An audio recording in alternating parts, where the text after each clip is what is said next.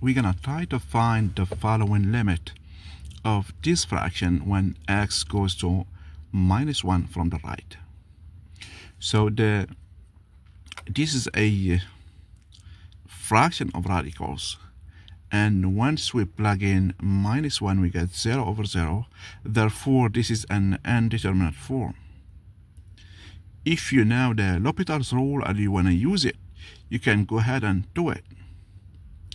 Also, if you want to use the conjugate, you can do that as well here, but this will require a bit of work.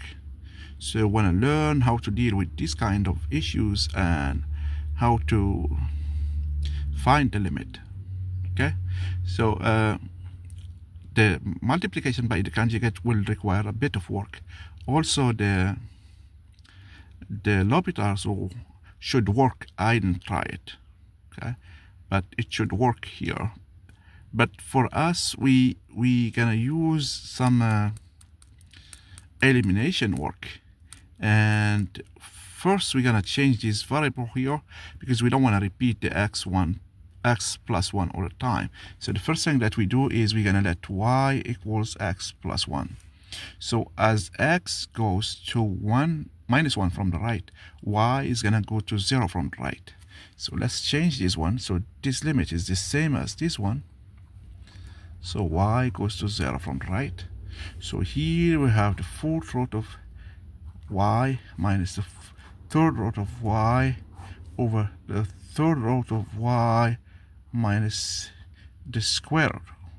We don't do that here, of y. Okay, and most of these issues, most of the times, is that we try to factor out and see what we can do to eliminate some of the numbers. Okay, in our case, we're gonna do a factorization by y to the power 1 over 4, because we can write this one using the powers notation as in this form. Okay, so let's factor out by y over 4 and see on top and bottom and see what we can get. Okay, let's do that. If you want to stop the video and try it, go ahead and do it. So okay, let's solve this one. We will factor it out on top only, on the top, because they said on top and bottom. On the top only, because here we will see what we get. That's what I'm trying to do.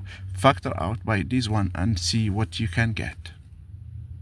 Okay, let's do it. So the limit as y go to 0 plus. So if we factor out, we're gonna leave it here. So you're gonna have y 1 minus, so y to 1/3 minus y over 4. It's gonna be 1 over 12. And here we gonna have if we factor out this one here, we're gonna get this one going down. Okay, so before we do so, we're just trying to get these results here. So on the bottom, we're gonna factor out by the y to the power 1/3. Okay, so we have y minus, so y to the power 1/3,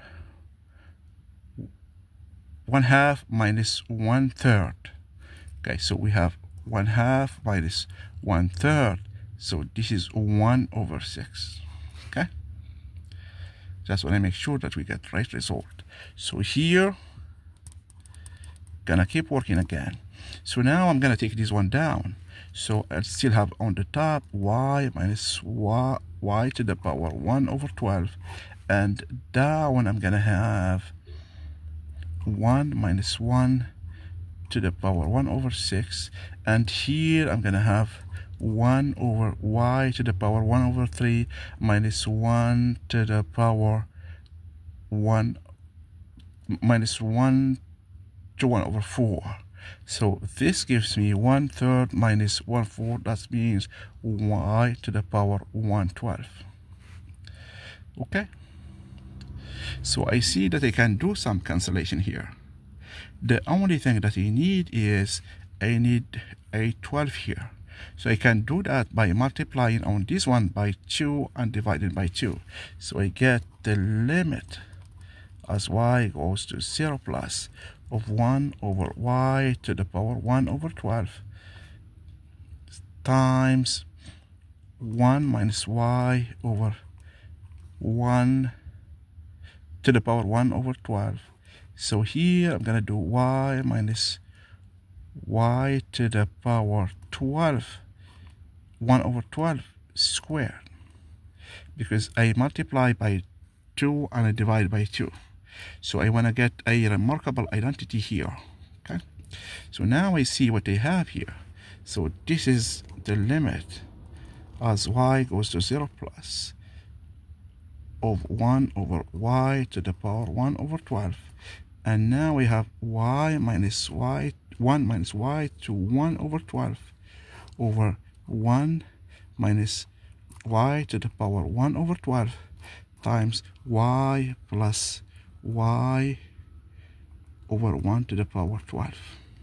So here I used x squared minus y squared is x minus y times x plus y, with x is 1 and y is y to the power 1 over 12.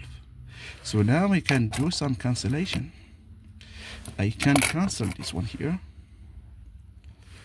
Okay, so I'm left with this one. So the limit as y goes to 0 plus over 1 over y to the power 112 times 1 over 1 plus y to the power 1 over 12. Okay, now we can take my limit. So the limit as I go to 0 of this one is gonna be only 1.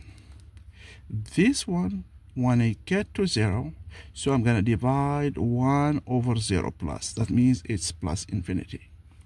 So that means my limit is plus infinity. Yes. Let me see if I made some mistakes here. No, I take y to the power 1 over 12 squared. No, I don't think I made a mistake. So this is the right one. Okay, so this is 1.